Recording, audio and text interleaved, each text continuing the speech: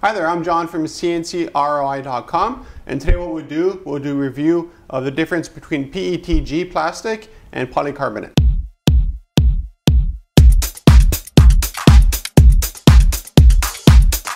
For a lot of industrial applications, we end up using polycarbonate or PETG for them. What they are is basically a replacement for glass. So let's say you have a big machine and you don't want the operator to be able to go, put their hand into the machine. What you do is you put a plating of polycarbonate or PETG.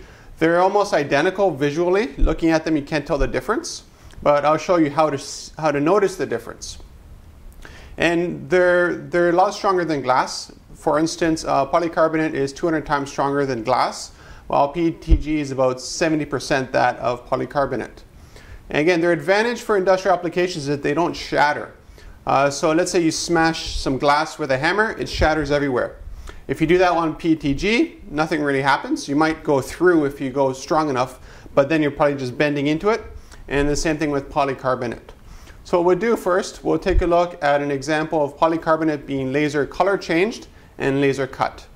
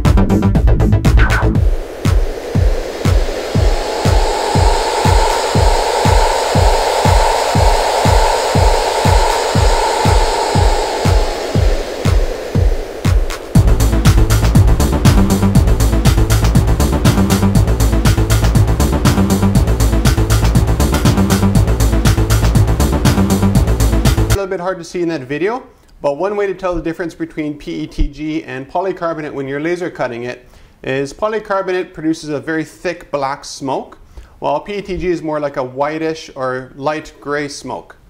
And what you notice as well is that if something is laser cut, you'll notice that the edge quality, so the polycarbonate produces an edge quality that's essentially a dark gray or like a black, depending on the thickness and the laser power. While PETG is a clear color. It's closer to acrylic, so it's like a nice flame polish. Now polycarbonate I really enjoy far more than PETG, and the reason for that is because when you're cutting PETG with a laser, let's say you cut a circle, what you'll have sometimes is the circle melting back into the material because you essentially have a flame polish next to a flame polish, and both of them are molten and they stick back to each other. Well, with polycarbonate, you have a very rough texture around it. It's equivalent, let's say, like a water jet or something like that. It's very, very sanded look and texture. So it can't melt back, which is really, really nice. The other advantage of polycarbonate over PETG is that they could both be gone roughly at the same thicknesses, but polycarbonate is just so much stronger. And there is a price difference. So polycarbonate generally is more expensive than PETG, which is why a lot of companies use PETG instead of polycarbonate. But on the thicker gauges, there's almost no difference. It's only when you get really, really thick stuff that you start to see a wide variance in the price. But what I tell my customers is, you spent all this money building this awesome machine, and what are you going to do? You're going to skimp out on the most important feature of the machine, which is generally safety and visuals. So I just say, it costs a little bit more to go with polycarbonate, but just for that extra margin of safety, just go for it. It's trivial compared to the cost of some of the machines that we help our customers with. What we'll do now, we'll take a look at another polycarbonate being cut, this time with a CNC router. Both PETG and polycarbonate can be cut with a CNC router. So let's say you don't want that burned edge.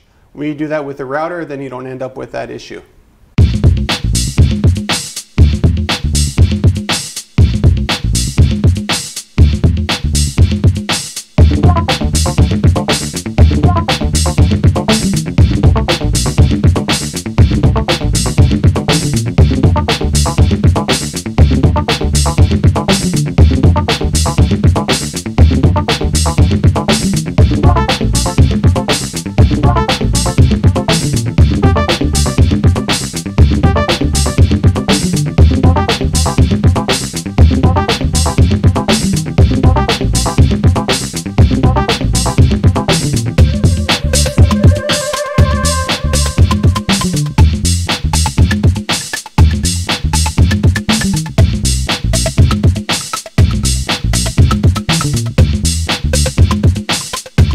you may be wondering to yourself, why don't you make safety guards and that kind of stuff out of acrylic? Well, you can make them out of acrylic, but it's not the best material for that. You want something that's very, very strong. So polycarbonate is essentially bulletproof glass. And PETG is like, again, 70% of that. So it's still incredibly strong. So let's say you have an application where something sometimes shoots out. If you use glass, it would shatter. If you use acrylic, it might shatter as well, because acrylic is very, very brittle.